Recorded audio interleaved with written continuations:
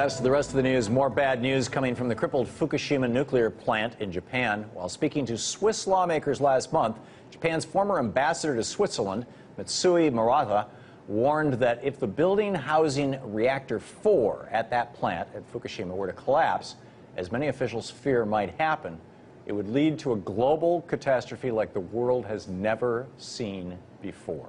As reader-supported news reports, a former official with the U.S. Department of Energy commented on the consequences of a building collapse around reactor 4, saying, if an earthquake or other event were to cause this pool to drain, this could result in a catastrophic radiological fire involving nearly 10 times the amount of cesium-137 released by the Chernobyl accident.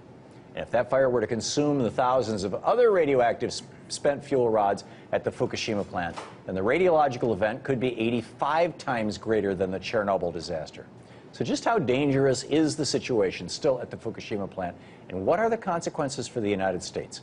Kevin Camps is back. He's the nuclear waste watchdog at Beyond Nuclear. Kevin, welcome back. Thank you, Tom. Great to have you. Thank you. First of all, we were talking before we went on the air, and I learned something. I thought I knew a lot about nuclear waste and power. You said that nuclear fuel, before it's been run through a reactor, is not so dangerous as afterwards. Well, that's true.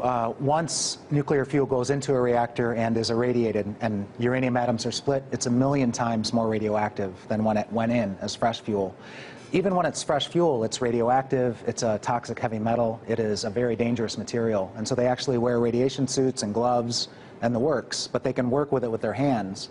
But once it's irradiated in a reactor core, it's giving off deadly doses of gamma radiation in a matter of seconds if it's just out of the reactor, if you're at close range with no shielding. It's a very deadly material, and it stays that way for 1,000,000 years, given the long-lasting radioisotopes. Wow.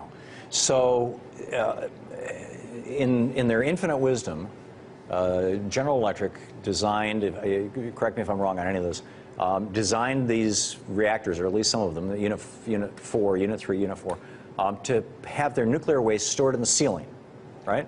And so this far more deadly than the fuel, nuclear waste, is up in the ceiling. The sides of the building have been blown out by the explosion. The building is listing, and there's this pool of radioactive waste up there. What happens if this building collapses? Well, it would be a global catastrophe. Certainly for Japan, it would be very devastating. It would be a larger radioactivity release than what's already happened there. The melted down cores, at least they are inside containment structures. Granted, those containment structures are damaged or destroyed, and hence the massive amounts of radioactivity that have escaped so far in the past 13 months. Right. But the pools, again, yeah, General Electric designed this reactor, not only with too small and too weak a containment for the reactor cores, but with the pools outside of any containment whatsoever. I mean, granted, they were inside a building. That's called the reactor building, a secondary containment. But the hydrogen explosions at units 1, 3, and 4 completely destroyed those outer buildings. And these pools are now open air. So if there's a fire in the Unit 4 pool, if it collapses completely, if the bottom drops out, and they have steel jacks under there now, trying to keep the floor from falling out on this pool, in a couple of hours, that fuel would be on fire, releasing up to 100% of its cesium-137 directly into the environment. And compare that to Chernobyl? Well, as Robert Alvarez said, in the Unit 4 pool alone, there's 10 times the cesium that was released by Chernobyl.